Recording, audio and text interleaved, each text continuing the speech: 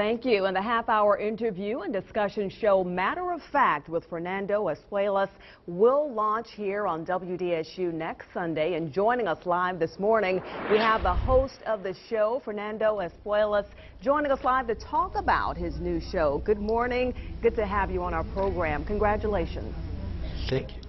Thank you. Good morning to you. Thanks for having me. Absolutely. Tell us a little bit about your show, what our viewers can expect, and some of the things that you'll be discussing. Well, it's a weekend politics show, of course, but aside from having the big guests and the big experts, we really are looking to go deeper into the issues that Americans care about, staying away purposely from the headlines and who won Tuesday and Wednesday, who's up and who's down, and really look much more deeply at those issues that are important for America's future.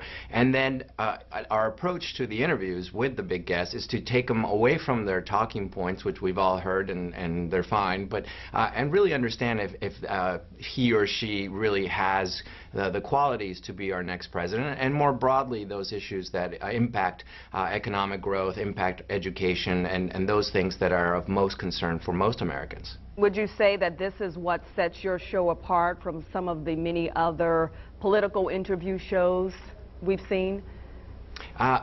Yeah, definitely. It's called Matter of Fact because we will filter, we will go through everything that we do and really look at the facts, not ideology, not party affiliation. We're not going to assume that because someone in Washington said it's impossible politically to do, that it's actually impossible to do. If it's needed for America, it has to be done, and at the end of the day, more democracy will fix this country, and therefore a voter that is engaged and informed, which is part of our goal and our mission, is someone who can change that dynamic in Washington and not just simply assume, well, it can't be done and therefore we're going to have to live with this problem. We're optimists fundamentally as Americans, and we need to now have the politics of optimism. In other words, that things can be done to make sure that we're the leading country for the next 100 years. And of course, we know you have a very impressive radio background. I'm sure that helps you with your show. But for a lot of viewers, they may not be interested at all in politics, or maybe they're frustrated with how things are going.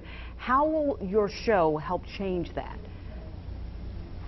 Well, I think that a lot of political coverage is so inside Washington, and therefore it's sort of a story that it's only relevant for a small group of people in many ways.